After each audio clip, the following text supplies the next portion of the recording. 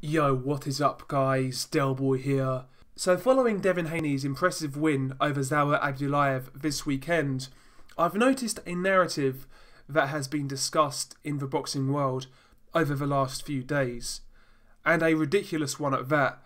And that narrative is that Vasyl Lomachenko is ducking 20-year-old Devin Haney, a guy who's literally just become mandatory challenger. First and foremost, where do we even start with this downright foolishness?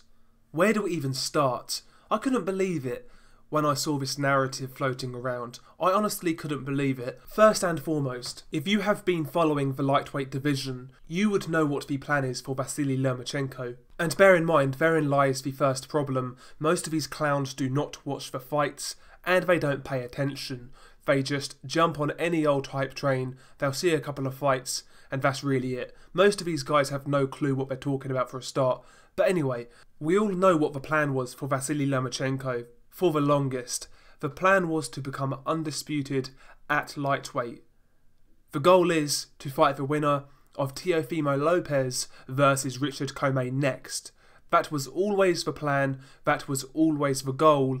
And listen, a lot of these same clowns who are accusing Lomachenko of ducking Devin Haney are the same people who say, well, listen, we want unification fights, we want undisputed champions, that is basically the gold standard. Well, at least it was when Terence Crawford became undisputed, but now Lomachenko wants to do it, it's a problem. If he fought Devin Haney next, by the way, which I'm not necessarily against, but if he fought Devin Haney next, that would push back an undisputed fight with the winner of Teofimo Lopez and Richard Commey. It would push that fight back, right? And if Lomachenko wants to wait for that fight, I've got no problem with it. Ultimately, the guy has one of the best resumes in boxing. In comparison to 99% of fighters out there today, he's gone above and beyond. So to say this guy is obligated to fight Devin Haney right away and to say he's ducking is downright foolishness. I mean, again, as I said earlier, a lot of you guys really push undisputed when it suits, but, you know, not other times. Me personally, I don't particularly care about undisputed. Is it a good accolade? Yes. Is it something all boxers should strive for? Yes. But ultimately, as a boxing fan, all I care about is good fights. That's what I care about. So if I get Devin Haney next, no problem. If Lomachenko wants to wait for the winner of Teofimo Lopez versus Richard Commey, no problem. No problem at all on my end. In fact, the winner of Richard Commey versus Teofimo Lopez will actually be more proven than Devin Haney.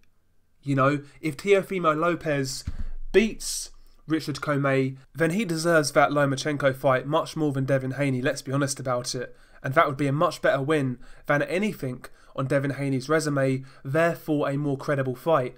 And Richard Commey is already more proven than Devin Haney, so what's the problem? What's the problem? Both are really good fights. I'm sure if we do get the undisputed fight, it would happen in the first, 4 months of 2020. So after that, there would be plenty of time for Devin Haney to get his shot. I don't see the problem, and I don't see where this narrative is coming from.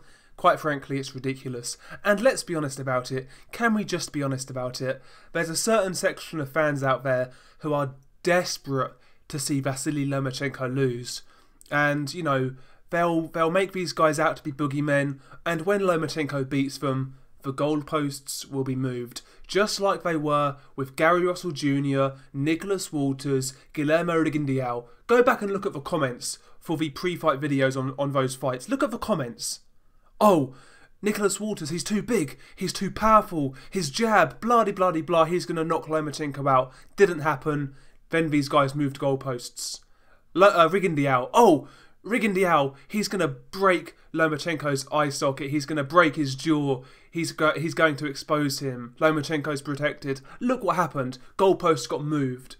So get out of here, man. If Lomachenko fights Devin Haney next, I know what's going to happen.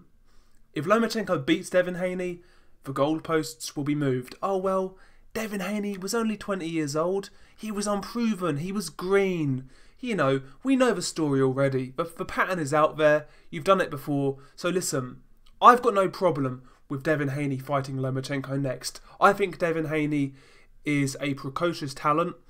I believe he is the best talent in US boxing right now. So if Lomachenko takes that fight next, no problem on my end. And if he beat Devin Haney, he gets all the credit in the world from me.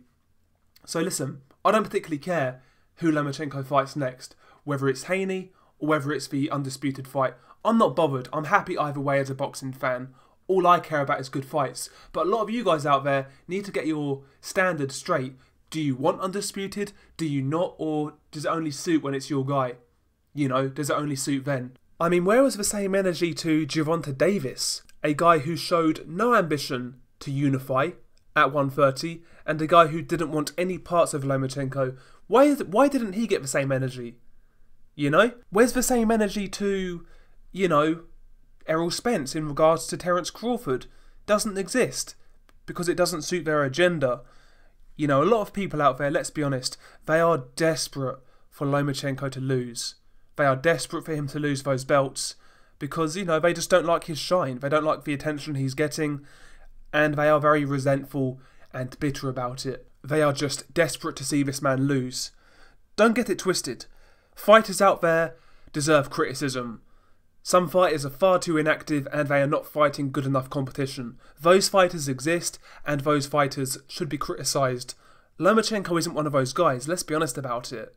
His resume in 13 or 14 fights is much better than the majority of active world level fighters.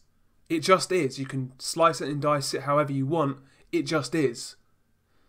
And yeah, I think this guy does get treated harshly by a certain section of fans. And I've got to say, a lot of, and this is not just in regards to Lomachenko haters, this is just haters in general in boxing, like certain fan bases.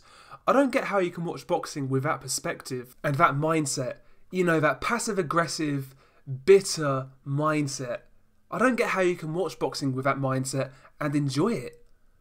I've never understood it. For as long as I've been watching boxing and for as long as I've been online discussing boxing, you know, looking at social media, I just don't get these bitter, passive-aggressive, petty, feminine boxing fans, how they can enjoy the sport that way, with that mindset.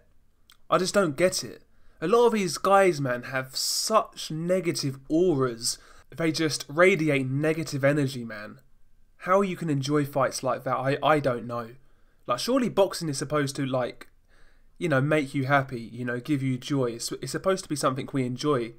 But, man, a lot of these guys, man, you know, they create hate-driven content. You know, they'll leave hate-driven comments. And, yeah, I just don't understand it. And listen, I'm not sitting here saying Lomachenko's perfect at all. I'm not. If the guy pulls some fuckery, I'll criticise him, but the guy hasn't done that yet. He's not avoided any fights. In fact, the two fights he was accused of avoiding were Nicholas Walters and Guillermo Rigondeaux. He took both and he won both. So come off it, man. Come off it. Devin Haney, very good talent, and if you have followed this channel for any length of time, you would know I rate this guy Devin Haney very highly. Like I said, I think he is the best young talent in US boxing right now. So this video is in no way a negative towards Devin Haney himself at all. It's towards the bandwagon fanboys who push certain narratives. And by the way, I want to address one more thing. I've seen a few people out there, you know, lament Devin Haney for wanting to fight Lomachenko. I like that ambition. I like the fact that Devin Haney wants to fight the best guy in his division. He's not trying to pick up a vacant title. He's not trying to wait things out. He wants Lomachenko. And listen, I like that mindset. I like Devin Haney. I think he's a good kid with his head screwed on right. He's got ambition and he's very talented. So listen, from Devin Haney's perspective, I think the guy's great. I really like the ambition and confidence. So don't get it twisted. This video isn't a critique of Devin Haney at all. In fact, really, it's got nothing to do with Devin Haney himself. Just the rabid haters and Lomachenko detractors. That's all. That's who I'm addressing in this video. But like I said, you know, we know the score with Lomachenko. We've seen it for the past few years. Goalposts move. Standards change. It is what it is, you know.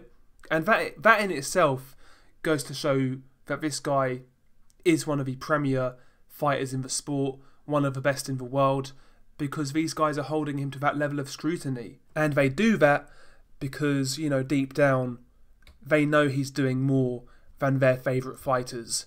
That's just what it is, you know? And that's my opinion on the matter. I'm intrigued to hear your thoughts, of course. Share your thoughts below. Peace.